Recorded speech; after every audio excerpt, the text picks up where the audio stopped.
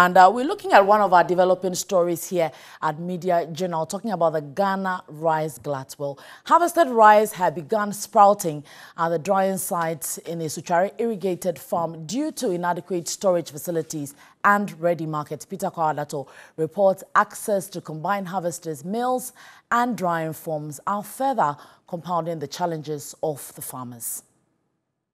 Politicians, the way they are doing things, when they are in opposition, they may talk a lot, but when they come to power, you will not see the reality of what they are saying. Rice farmers in the Upper East and other parts of the northern region raised concerns about lack of ready market for harvested rice. This time around, it is the Asutuare irrigated rice farmers in the Greater Accra region. Increased efforts saw all 2,600 hectares of the irrigated rice fields under cultivation this season, leading to high yield. Large acres of rice fields are ready to be harvested, but farmers are faced with inadequate combined harvesters to undertake the harvesting. Access to the few available harvesters, we were told, is often a matter of the survival of the fittest. The farmers say they have to fight to get combined harvesters to their fields.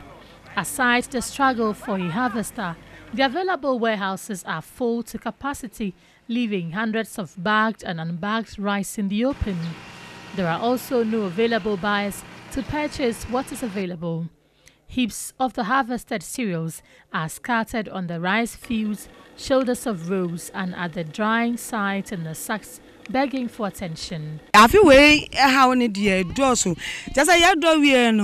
Our challenges are enormous this year. We worked hard to cultivate the entire valley, yet no combined harvester.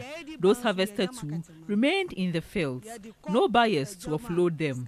Those who sent theirs to the markets were compelled to give them to the market women on credit basis.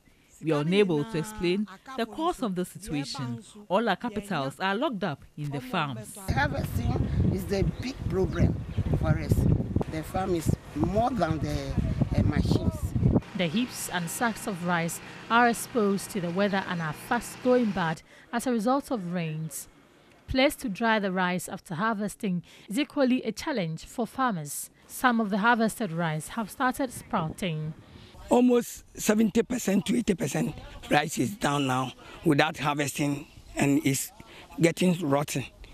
So that's our main difficulty. Look at the dry farm. There are a lot of rice there, which are there for almost 1 week now. They don't even have a space to even dry those rice.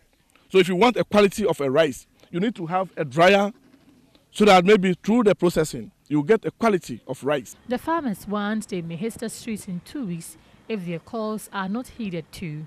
We are appealing to the Minister of Agri to come to the aid of the people of Asutuare and to know our problems and see how amicably he can solve those problems for us.